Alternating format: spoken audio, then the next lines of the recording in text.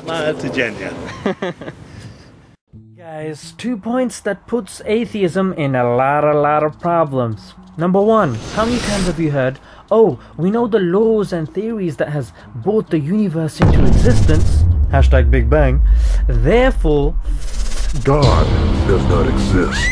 That's incorrect, because laws don't cause things themselves. For example, Newton's law can explain the movement of the football, but it's the actual football player that causes the ball to move in the first place.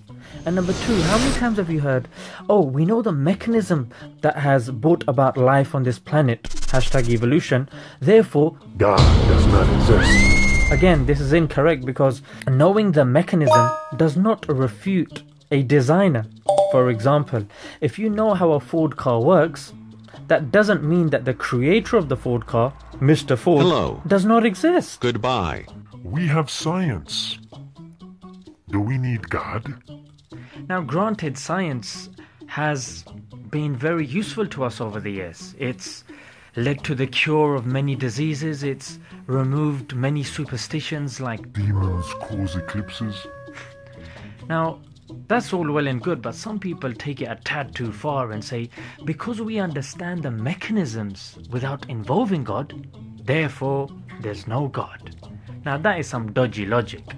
That's like someone believing Mr. Ford makes his car move. Hello. Later he realizes he was a plonker and it's actually the engine. Goodbye. That doesn't mean that the designer of the car, Mr. Ford, doesn't exist. Remember, if there's no Mr. Ford to design the car, there's no car for us to understand. If there's no God to design the universe, there's no universe for us to understand. Does evolution contradict God? First of all, why are these two being put into the same category? It's like me asking, who's better, Ronaldo or LeBron James? Ronaldo is a football player. LeBron James, basketball player. It's two different categories, mate. So, similarly, evolution is a biological mechanism and God is a creator and designer of mechanisms. So, if evolution was true, there'd be no contradiction. One's a mechanism and one designs and creates mechanisms.